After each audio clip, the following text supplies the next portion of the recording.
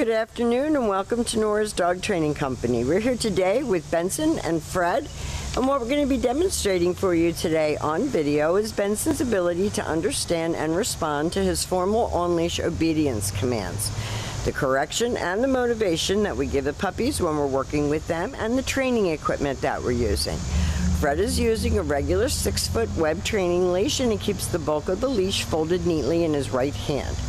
That leaves his left hand free to give any correction if needed, and the only correction is a little tug and release on the training collar. That is the second piece of equipment that we're using. Your kids are going to come home with their very own training equipment. You're going to see a difference in the two videos because two dogs have very different personalities.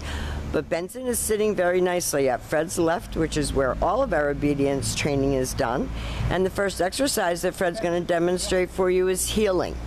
The command is Benson heel, and at this point Benson has a job to do. That is to remain even with your left leg when walking, not forging ahead or lagging behind, but staying right with you. And when you stop your feet, he has been taught to sit automatically without being told, to wait for his next command. So this makes walking your dogs a pleasure. So when you stop to cross traffic or stop to talk to a neighbor, they should be sitting quietly at your left and waiting for the next command. And the next command that Fred's going to demonstrate is the sit stay. Okay. The stay is a hand and a voice command, and because it is a stationary exercise, we do not use the dog's name. This is an exercise that you each can take a dog and practice right indoors. You don't have to go outside. It is a self-control exercise. When Fred returns back to him, he walks all the way around him, and he should remain seated until Fred gets back to his shoulders and you see him look up at Fred because he expects to get another command. And they take off heeling again.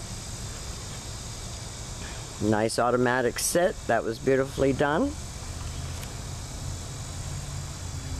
So now when you're walking and you stop to cross traffic, you have dogs that are sitting nicely waiting for their next command.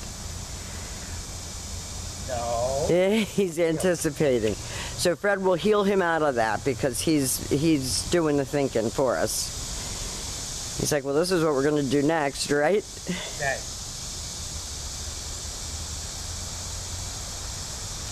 He has to do the command the way it was taught. So if he does that to you, which at times he will, you go back, you tell him no, and you repeat the command. You're going to lengthen this command out to 3 minutes. This time Fred's going to call him, and this is the come on command. And both dogs come very well off leash as well as on leash. When they're in the training yard running and playing, if I call one, they both come. Where are you going there, Benson?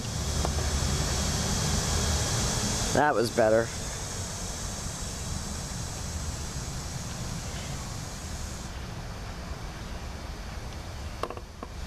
Fred leaves him in a sit stay. He tells him stay with the hand command. He lets him sit there for a minute, and this time he's calling him again. Benson's so smart, he knows what the next command is going to be. That's the problem. He's anticipating commands. And for dogs that do stay a little bit longer than their 2 weeks and are worked a lot, they do start to do that. It's not unusual.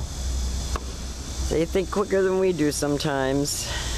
Now the next command that we're going to demonstrate for you is the down from a heel position. So with your dog always seated first at your left, you take your left open palm, push it straight down toward the ground, and give the one-word command to down and stay. Now Benson has his own version of the down, which is upside down, but it really is still a down. Even in regulation obedience, that is still considered a down stay. You're going to work that up to 5 minutes. Okay. All Fred said to him was no. He knows exactly what he's doing. When Fred returns back to him, he quickly walks all the way around him, returning all the way back to where they started again at heel position. And Benson expects to get another command. Each time you return to his shoulders, you have to tell him what you want him to do next. I don't know why when he gets down that end of the yard, he does that little scoot out to the side. I think it's because the gate's open.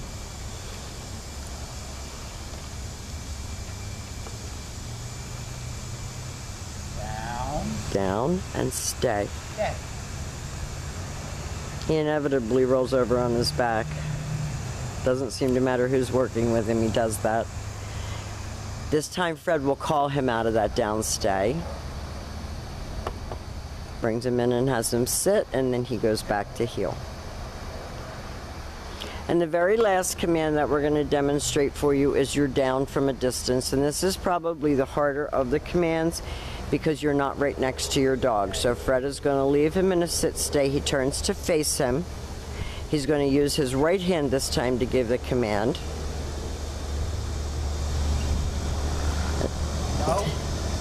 It's a Jack Russel for you. They will push it to the very end. And you have a nice one.